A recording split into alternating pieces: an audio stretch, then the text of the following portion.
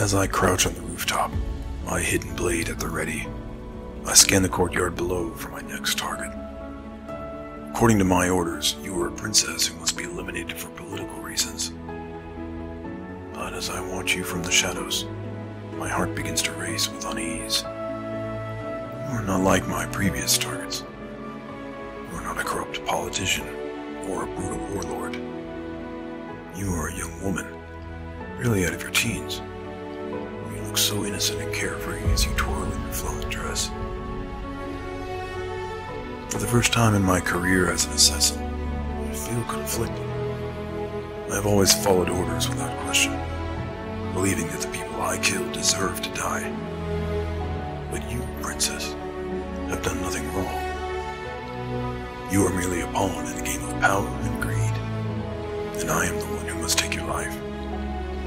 How could anyone want you dead? My mind races with doubt and guilt, but my training and instincts tell me to complete my mission.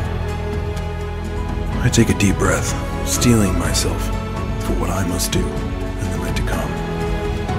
In this moment, I was torn between my duty and my guilt, my mind raging.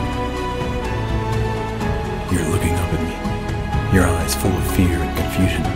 I can't bring myself to do it. I have never experienced such emotions before. As I lift you up against me, you cling to me, your eyes pleading with me for answers, and they are overwhelming. If you didn't feel like a princess before, you certainly will now. Your eyes widen in shock and confusion as I explain my orders to you. You are the real reason I am fighting for. You can count on me to shield you, even if it means going against my own brotherhood. Let me be your guardian. I reach out my skilled hand to you, waiting for you to make a choice. The choice that will change both of our lives forever.